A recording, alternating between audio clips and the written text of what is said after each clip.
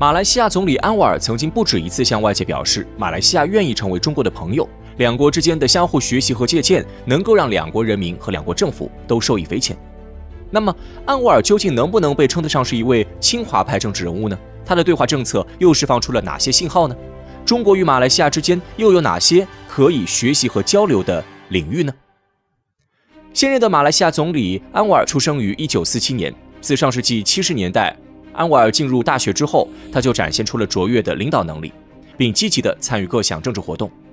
在他和同学们的努力之下，当时的马来西亚政府开始重视穆斯林的权益问题，安瓦尔本人也因此名声大噪，得以进入马来西亚政坛。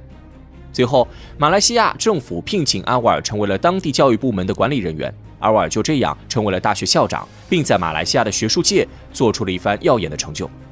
1982年，安瓦尔与当时的马来西亚政治明星马哈蒂尔展开了会晤，这次会晤也深刻地改变了他的人生。从此以后，安瓦尔就获得了进入马来西亚中心权力圈子的机会。1983年，安瓦尔先后担任文化部部长、青年与体育部部长。在1987年至1990年间，安瓦尔又受命担任了马来西亚的教育部部长，并着手开始进行大刀阔斧的教育改革。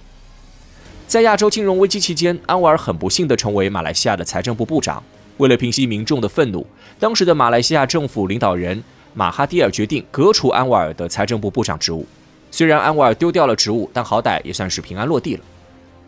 在被撤去职务之后，安瓦尔干脆自己搞起了政治运动。在这期间，安瓦尔通过一系列的操作，让自己领导的政治队伍成为了国会内部规模最大的反对党。本来人们认为安瓦尔的政治生命已经结束了，但谁都没有想到安瓦尔居然还会东山再起。由于人们已经厌倦了前任政府的种种政策，以安瓦尔为代表的反对派政治集团在马来西亚国会内部异军突起。2022年，安瓦尔领导的反对党在马来西亚的国内政治选举中取得优势，他本人也因此成为了马来西亚的新一任总理。在安瓦尔上台之后，西方各国的媒体就试图将其塑造成一位亲华派的政治人物。从安瓦尔当选之后的种种举动来看，他与中国的确有着非常亲密的来往与合作。但如果因此就说安瓦尔是亲华派政客，未免还是有点过于草率了。事实上，安瓦尔绝不是什么亲华派的政治人物，这一点从他早期采取的一些策略就可以得知。从安瓦尔初入马来西亚政坛到现在对华释放友好态度，安瓦尔对中国的姿态几乎来了个180度大转弯。从1987年至1990年期间，安瓦尔曾经担任过3年的马来西亚教育部部长，但在此期间，安瓦尔曾经启用了大量不熟悉中文的马来西亚官员，直接接手了马来西亚当地的华文学校。这一举动在马来西亚当地的华人圈子里引发了强烈的反弹情绪。马来西亚当地的华人选民还因此同安瓦尔领导的政府工作人员爆发了激烈的冲突。但即便是舆论已经闹得沸沸扬扬了，安瓦尔本人更是成为了千夫所指的对象，但他依然不愿意收回自己颁发的命令。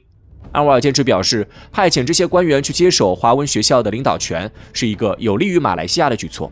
由此可见，安瓦尔绝不是西方媒体所宣传的亲华派政客，至少在中国的综合国力不断变强之前，安瓦尔对中国的态度绝对称不上是多么友善的。甚至如果单就安瓦尔执政生涯的一个片段来观察的话，人们还会为其打上反华的标签。不得不说，绝大多数的人都被西方媒体的极端二分法宣传攻势给误导了。其实，安瓦尔之所以能够成为马来西亚的新任总理，不仅仅是因为他获得了很多民众的支持，同时也是因为安瓦尔非常清楚马来西亚这个国家到底需要什么。在安瓦尔2022年成为马来西亚的总理之后，他几乎立即就对中国展开了正式访问。在随后的1年多时间里，安瓦尔更是极力地与中国加强合作与沟通，展现出对中国政府和中国人民积极友善的一面。安瓦尔也的确因为自己所展现出的对华友好态度，受到了各方的关注。在中国外交部部长王毅访问马来西亚期间，安瓦尔就高调地与其进行了会晤。而在6月20号，安瓦尔又接待了来自中国的工商界代表人士，并为这些人举行了一场专门的宴会。在宴会现场，安瓦尔再次就中国和马来西亚之间的外交关系发表了演讲。但相较于一些满嘴跑火车的西方政客，安瓦尔本人还是很坦诚的。他直截了当地告诉所有人，马来西亚在与中国的友好交往当中收获颇丰。未来马来西亚希望继续与中国相互借鉴与学习。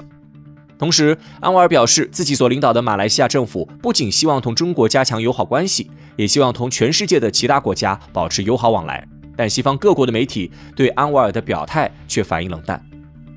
当地时间6月20号，安瓦尔以马来西亚总理的身份在首都吉隆坡与我国的领导人举行了会晤。在会晤结束之后，安瓦尔还按照国际惯例接待了来自中国工商界的代表人士。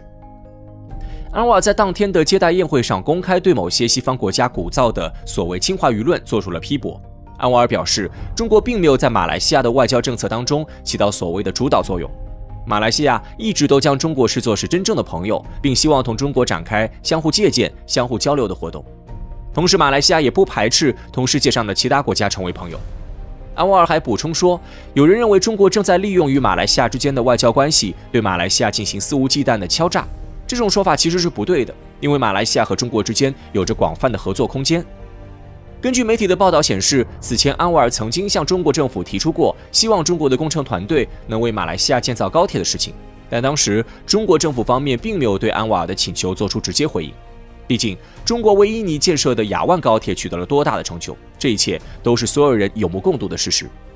推动雅万高铁建设的印尼前任总统佐科也终将会因为这条铁路而名垂青史。很显然，安瓦尔也想趁着这次与中国谈合作的机会，让自己成为马来西亚历史上的里程碑级人物，所以他才极力想要推动中国与马来西亚之间在基础设施建设方面的合作。对于中国而言，马来西亚同样有着巨大的合作潜力。马来西亚是一个拥有3000多万人口的国家，这个人口规模放在东南亚国家里已经算不小了。同时，马来西亚在整个东盟组织内部拥有着强大的话语权。因此，中国无论如何都不能忽视同马来西亚之间的外交关系，因为中国还要借着与马来西亚之间的外交活动，加深同东盟各国之间的外交沟通。毫无疑问，当下中国和马来西亚的交往虽然密切，但两国之间的外交关系依然是建立在相互需要的现实基础上的。因此，将马来西亚的总理安瓦尔说成是一个妥妥的亲华派政治领导人，显然是不公平的，也是不符合实际的。安瓦尔曾经直言不讳地向媒体表示，曾经的马来西亚没得选，如果马来西亚不选择站在西方国家的队伍里，就会受到西方集团的针对。